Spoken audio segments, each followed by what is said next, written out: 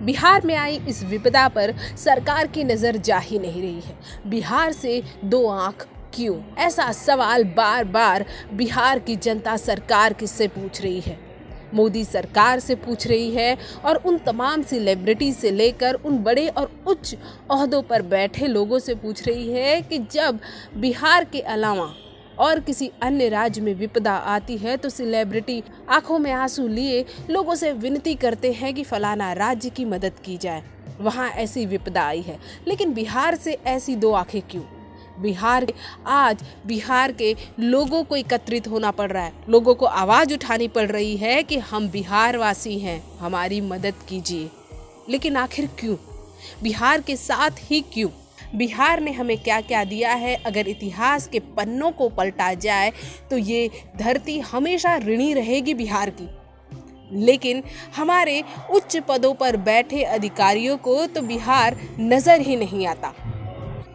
बिहार सवाल करता है लेकिन जवाब उसे कुछ नहीं मिलता। आज बिहार में हर कोई बाढ़ से ग्रसित है, लेकिन इससे सरकार के कान पर जूं भी नहीं रेंग रही है। लेकिन आपको बता दें, भोजपुरी फिल्मों के सुपरस्टार आज बिहार के इस गति पर बिहार के साथ हैं।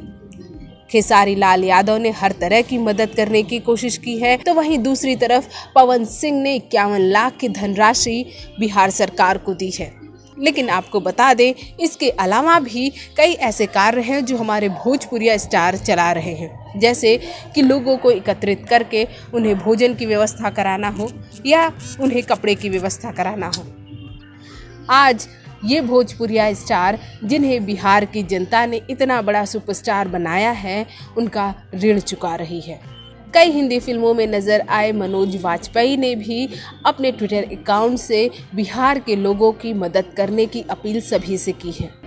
हम भी आपसे विनती करते हैं कि बिहार की मदद कीजिए, बिहार की इस हालत में एकजुट होइए। सरकार से भी यही अपील करेंगे कि बिहार के इस स्थिति में बिहार का साथ दें।